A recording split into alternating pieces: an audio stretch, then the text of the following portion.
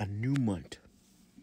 So three P's for this month. Hallelujah. A month of God's presence. With the presence of the Lord, there are fullness of joy at thy right hand.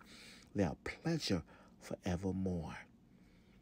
This is the month, glory to God, hallelujah, of prosperity.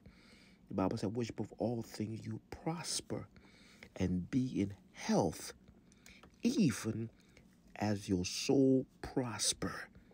And this is a month of peace in the midst of storm. Peace that passeth all understanding.